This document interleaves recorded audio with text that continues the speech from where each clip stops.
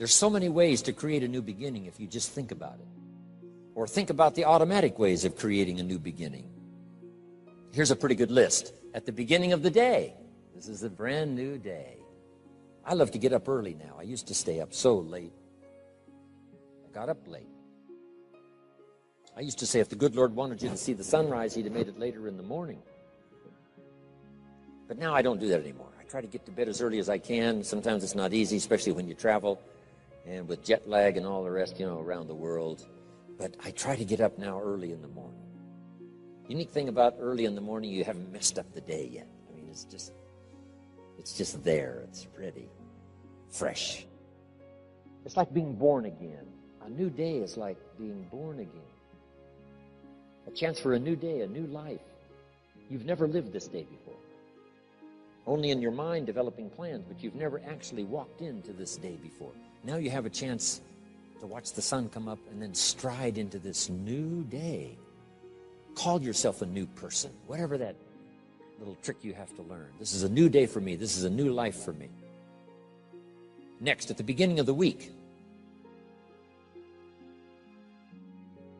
you know, that seventh day, I think, has more than one purpose, the seventh day. So just make the note, how to best use the seventh day. It says what? 6 days of labor, working miracles, turning thoughts and faith into reality. Then after 6 days of miracle working, turning ideas into reality, now it says, take the seventh day. And yes, the seventh day could be for spirituality. Yes, the seventh day is to contemplate God. Yes, the seventh day could be called for worship. Yes, the seventh day is to take some time off. Yes, the seventh day is to be with your family. Yes, the seventh day is change of pace. But here's a good idea for the seventh day. To go back over the last 6 and get ready for the next 6. You just pause that seventh day. Because I have another little piece on that in this list of 5. And maybe now mid-year, having come here for this weekend, mid-year, you can think of ways to gather up what's happened to you since the first of the year till now. The drama, the disappointments, the highs and the lows and the mixture and the stock market and whatever has happened to you, you know, these 6 months, and say, I'm going to go home and create a new beginning. I'm not going to be the same again after this weekend. You can conclude that, and I promise you, the days can be so extraordinary, you won't be able to believe it.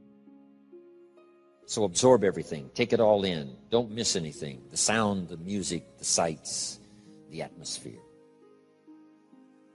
My friend Bill Bailey has this extraordinary gift. He doesn't miss anything. Better for him to go to Acapulco, come back and tell you about it, than it is to go yourself. And the reason is, if he goes, he won't miss anything.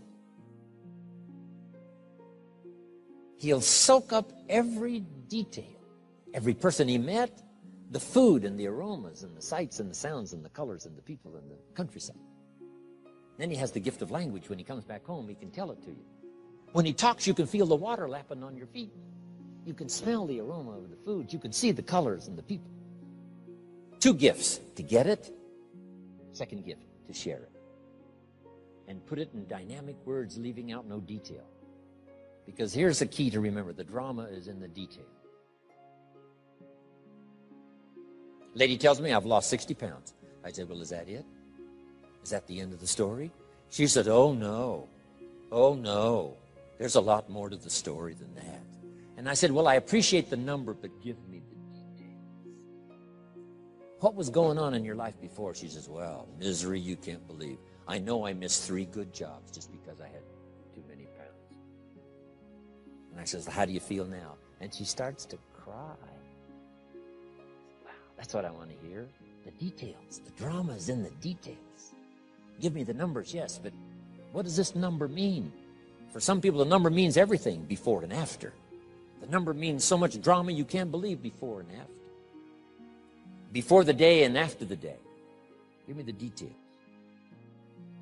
Absorb. Take it in. Don't miss anything.